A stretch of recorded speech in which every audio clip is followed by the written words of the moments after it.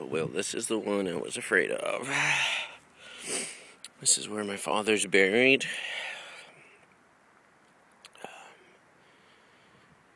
Of course, his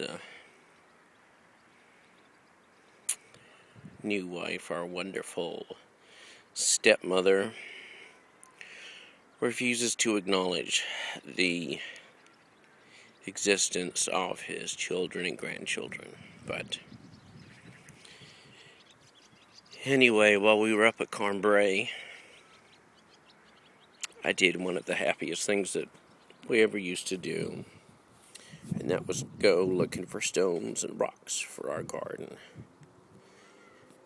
And that's what I've put down here.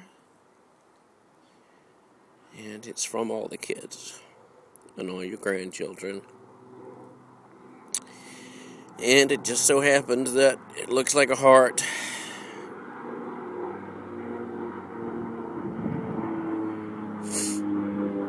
And,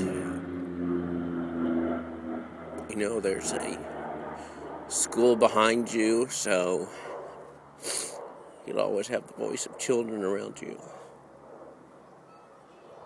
There's beautiful trees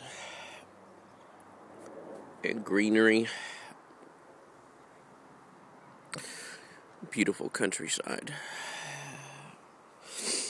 But Dad, I know you'd love the rock.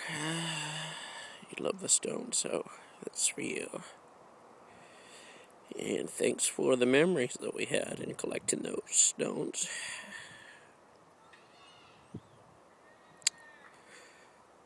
Thank you, Dad. I love you.